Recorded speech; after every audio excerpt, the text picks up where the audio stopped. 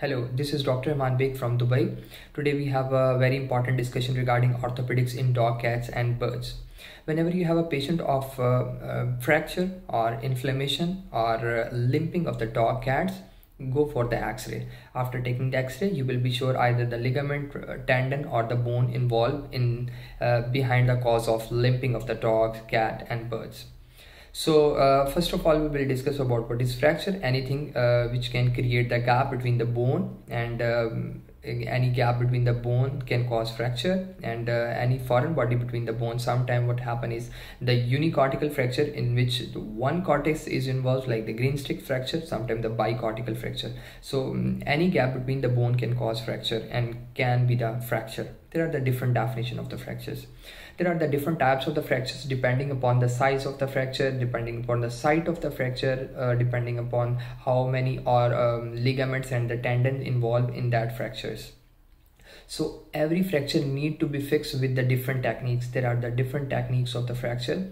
Whenever you are going to fix the fracture, you must have to focus on the neurological exam, which is very important, because when we fix the fracture, if the dog and cat having a nerve damage, then we don't need to fix the fracture. Maybe we have to amputate the legs, because we know we cannot repair the nerve if there is a fully damaged.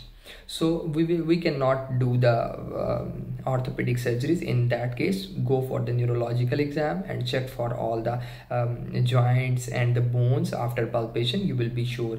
Then you have, of course, you have an x-ray. You can just check the x-ray on the illuminator. You will see that there is a very remarkable the fracture differences.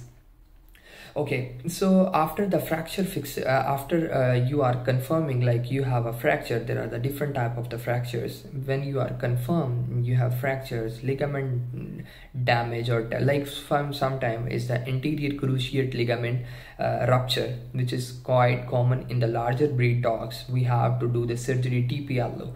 So we are not discussing right now. We will discuss this later. Okay, so regarding the orthopedics, there are the three different type of the fracture fixation, like the three things which we have to obtain after the fixation. The first is the reduction of the fracture, the second is the stability of the fracture, the third is the fixation of the fracture. Fixation or the fixators are very important for fixation of different type of the fractures in dogs and cats. There are the different type of the fixators which we can use for the fracture fixation in dogs and cats. So the first is a very important fixators, which is quite 80 to 90% of the practitioner are using this type of the fixation techniques. These are the internal fixation technique. Internal fixation technique is very important to repair any type of the fractures. Like if you have any type of the fracture in larger breed dogs, smaller breed cats, or sometime you have to fix the fracture in the birds, you just go for the internal fixation. 70 to 80% practitioner are using the internal fixation for the fracture. So in the orthopedics, there are the different types of the fixation technique through which we can fix or repair the fracture. The first and very important is the internal fixation. In the internal fixation, there are the list of the techniques which we can use with the different fixators. The first and the most important in the internal fixation is the bone plating. Bone plating, in which we use LCP or the DCP, dynamic compression plate or low compression plates. In the DCP, in the bone plating, we have to incorporate the 6 cortices in one side and 6 cortices in other side at least. It means 3 screws on one side of the fracture and 3 screws on other side of the fracture, like other fragment of the fracture must be involved for the bone plating. This is the basic principle for bone plating in dogs and cats. We can fix the fracture, all the fracture we can fix with the internal fixation, with the bone plating. And sometime there will be a plate fracture occurs if you place the plate on a wrong side. Like if we are talking about the humerus, there is we have to apply the plate or fix the plate on the tension side. Like in the humerus, there is a tension side on the lateral, femur on the lateral, radius craniomedial, or the tibia on the medial side. These are the sides in which we can apply the plate, and we can fix the fracture through the bone plating.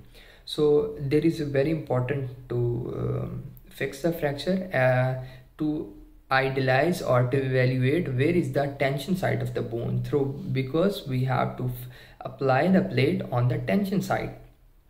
Yeah, there is one more thing which I have to discuss right now, is we have to fix all the forces which are causing the fracture, because whenever you are dealing with the fracture, you have to compensate all the forces which are exerting on the fracture side. And sometimes what happens is the fracture is overriding forces, torsional forces, bending forces, tension forces. Like there are the different type of the forces which are acting on the fracture. So we have to fix all the fracture forces. So the internal fixation, the first is the bone plating, the second is the interlocking nail. Interlocking nail is the another technique which we can use for the repair of the communicated fracture, communicated closed fracture. There are the two types of the fractures: communicated open fractures, communicated closed fractures. We will discuss the open fractures later. The communicated closed fracture we can fix with the interlocking nail. In the interlocking nail, we have a device. I will share a picture with you.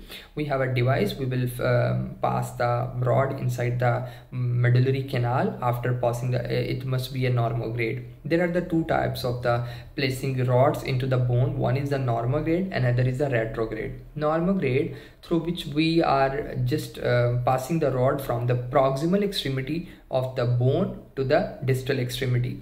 If we are passing the pin or the IM pin, intramedullary pinning, or the rod from the fracture side toward the proximal, and then we have to fix the fracture then distally, this is the retrograde. So in the interlocking nail, we go through the normograde and fix the fracture. After stabilizing the fracture, we just pass the nails. After fixing the fracture, we will be having very good healing or the callus formation after 20 to 25 days, but we will remove after 6 months or 7 months. Like internal fixation, we usually remove later after a prolonged time. For the external fixation, we remove after 2 to 3 months maximum. So there is a interlocking nail. Another technique is the intramedullary pinning and the cerclage wiring, which is very, very, very important, because I see many practitioners, they are just doing the pinning, because in the pinnings you have very basic instruments. So with this basic instruments, you can just fix the fracture. With the pinning, I discussed before that there is normograde and retrograde through which we can fix the fracture with the pinning. And there is the two techniques for the wiring of the pinning. Wiring of the bone. The first is the full cerclage wire, another is the hemicerclage wire. Full cerclage wire, in that type of fractures like the spiral fractures or the long oblique fractures, we can fix these fractures with the full cerclage wire. For the hemicerclage wire, we go for the short oblique fracture. The long oblique fracture, if the fracture diameter is twice more than the diameter of the bone, the fracture would be the long oblique fracture. Spiral fracture, you can see the just like a fracture in the distal extremity of the humerus. There is a groove, through which groove you have most of the time you have twisted or the spiral fractures. Spiral fractures or the long oblique fractures, we can fix this fracture with the IM pinning along with the full cerclage wire. For the short oblique fractures, we can fix the fracture with the IM pin and the hemicerclage wire. But the short oblique fracture, recommended technique to repair this type of the fracture with the bone plating. Sometimes we have what gonna happen is the transverse fracture, which is just between the transverse and the short oblique fracture. We can fix all the fractures with the plates. Okay, so the next technique is the tension band wiring. Tension band wiring is a very important technique. There are the different techniques there are the different scientists, they are giving the naming of the techniques depending upon the site of the fracture or the function of the fixators are used in that technique. Like there is a tension band wiring. The very important example of the tension band wiring on the Avelian fracture in the tibial tuberosity, when the anterior ligament of the patellar ligament, which is just inserted in the tibial tuberosity. So tibial tuberosity, it's just tear from the tibial tuberosity along with the chip of the bone. So you can just fix the fracture with the 2 pins on the tibia through the transverse and fix this fracture with the tension band wiring. There is a 8 shape tension band wiring like this. And other than that, there are the internal fixation which we can use is the lag screw. Like for the Salter-Harris type 3 and 4 fractures, we can just with the fix the fracture with the lag screw from the one condyle to another condyle, and sometimes we fix the fracture with the epiphysis with the diaphysis. There is the lag screw. Sometimes another technique which we can use is the cross pinning for the supracondylar fractures. These are the all fixation techniques which are including in the internal fixation. The other technique which is relatively less used in the veterinary practice is the external fixation. In the external fixation, there are the different types of the external fixation. The external fixation we can also call the ESF type 1A, ESF type 1B, ESF type 2A, ESF type 2B, ESF type 3. There are the different types of the external skeletal fixation through which we can fix the fracture. In the ESF, we mostly use the open communicated fractures because we have to manage the fracture side through the external antiseptic solutions or manage the wound because maybe the chances of infectivity or the infection at the respective side. So we have to fix these fractures with the external fixation. External fixation usually I did it in the cats and the birds. So the it is less important or the less used technique in which we use the rods from the one cortices to the another cortices. Sometimes we use the bar on one side, sometimes we use the bar on the second side, sometimes we use the bar on both sides of the bone, fracture bone to fix the fracture. Sometimes we have a ring fixators. There are the different type of the fixators which I discussed. Like there are the type 1, type 0. It's depend upon the uniplanar or bicortical, biplanar, unicortical, something like that. The last technique is the combination of the different techniques like the hybrid fixation. In the hybrid fixation, this is very important fixation technique in birds. Like I did for the fracture fixation of the radial fracture fixation, and the most common fracture in the birds is the tibiotarsus fracture. I did many surgeries regarding tibiotarsus fracture in the birds through the this is called the hybrid fixation or the tie-in method. Through this we can just fix the fracture. This is very important. So in this case we just pass the pin through the fracture side which we discussed before. This is the retrograde bone pinning. Through we can fix the fracture through the pinning through the retrograde, and after fixation the fracture we just twist the, like this is the fracture, we just twist the pin outside and along with that side, and then we will just pass another IM pin from the one cortices to another cortices, and there will be a joint. Like this is the one pin and this will be another pin. There is a joint, so we can fix this joint with the I would like to use the epoxy, which is very good to fix or to tie the stainless steel material. So we have to fix I will share the picture with you like this. So this is the way, so we can fix the fracture with combination of the both technique, internal fixation because the pin is inside the bone, and external fixation. If your fixators are visible outside, you can generally say that you have a patient with the repaired of the external fixation. If your fixators are not visible outside, then your fracture fracture repair technique is the internal fixation. But this is not the rule. In the hybrid fixation, we see the fracture fixators outside, but along with that side we have a fracture pin inside also. So this is very important. So we cannot make this rule like you can see the fixator outside, that is external fixator, you cannot see that is internal fixators. So we are summarizing all the lecture now. The first technique which we discussed is the internal fixation. The two types are very common in the internal fixation is the bone plating and the IM pinning. IM pinning is very common in the internal fixation, through which we can repair many fractures. IM pinning and the cross pinning. Sometimes we have a supracondylar and the condylar fracture. We fix this fracture with the cross pinning.